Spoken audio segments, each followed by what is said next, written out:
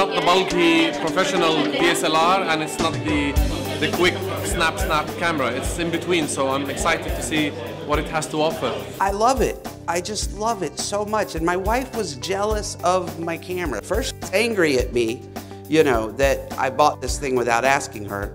And then it's just always on me. So this little camera suddenly became special. When I pick this camera up, I want to go shoot. I want to go take pictures. I've got to, like, as soon as it's in my little hands, it's like I've got to go take pictures. And this excites me. So I go out and I'm excited about my camera, which is rare. With this on my side, I don't even know it's there. I've spent 14 hours walking the streets of New York in one day, and I never was tired of carrying this. So I love this picture. I would have never, ever had it without my X100. So I'm walking around the streets of New York, and there's this girl on her phone. That's kind of cool. Click. I take this picture, and she's on her phone. I turn around, I take the picture, I turn around, and there's this other girl. I'm gonna work on this today. Today, I'm only gonna shoot people on their phones. Just give myself an assignment and just do this kind of thing. So I'm walking around the streets of New York, and then the next day I get up. I really enjoyed going around finding people, and how close could I get to you? You're on your phone. How close could I get? How much could I be in your personal space and take your picture and you not know because you're so oblivious to Twitter or whatever you're talking about? So I start this project, and then the next day, then I go home and I start looking for it there, and suddenly it's everywhere. Because of this little camera, because how excited I am about this camera, I'm looking for pictures to make where I would have never, ever made it before. And it ended up, the CNN picked it up. For that day that it was on, it became their most Facebook-liked story on CNN. And then they ran it on air because of a little personal project I started to do, started to share it, got excited about it, had a little something that I could make it happen with this camera. I love it. It has a soul. It is the first camera I've ever had that I feel has a personality. And I declared on my blog, I said, I'm going to get this out of the way. This is the greatest digital camera ever made. So street photography, which shouldn't do much for you, but excite you and lead to these other opportunities. Now on the 12th, off we go to India. Zach, here's this camera. Take it.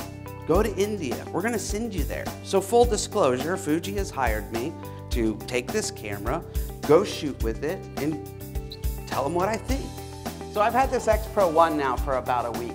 And the other day, I went location scouting with Joe McNally, and light just follows him. And just walking around with this little camera. The worker's gloves, the macro detail is amazing. I've seen people go so far as to say, Fuji has shot themselves in the foot, this is gonna be a dead on arrival camera, blah, blah, blah, blah, blah. And I pull this camera up, I go, hey, stand right there, that's awesome, click. Whatever, you just keep complaining, this camera is amazing. It's fast, it's responsive, I can get that motion when I need it. Okay, all right, but I wanna see the detail. Are you kidding me? Out of this little itty bitty tiny thing, this, I'd put it up against my 5D. I don't get excited about cameras. And I'm not getting a check to say, Zach, please come up here and say stuff about it. I'm coming up here because I got the honor to come up and talk about it. It's an honor for me that Fuji even noticed who I was. I have it now that I have this and an X100. I got two of them, and they have this coupler thing, so you wear it almost like a backpack. And it's the X100 right here and the X Pro right here. And I had this super high expectation. Got out of the box.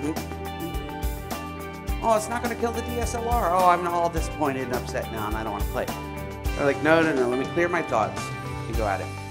The Q menu, there's this little button right here called the Q button, and it pulls up this quick menu. So it's like, boom, change white balance, change ISO and auto ISO. How is the build quality? It's fantastic. It's solid as a rock.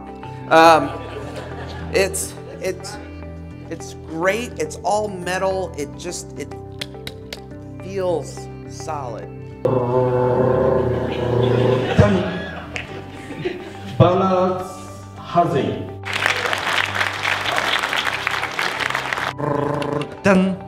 Filomena Numes. Gotta learn how to use it. It's just, go read my blog. Thank you. Thanks for y'all hanging out and staying with me a little late. I'm a little long-winded. I'm sorry about that. I'm American. I talk. All right. Y'all have a good night. Thank you.